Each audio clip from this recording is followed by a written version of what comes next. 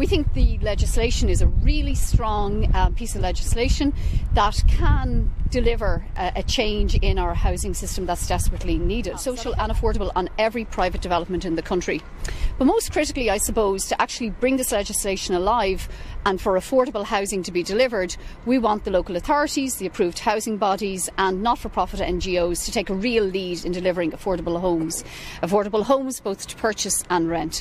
The legislation will reinstate the capacity for local authorities to deliver affordable homes. It's the first time in over a decade that local authorities will have that power.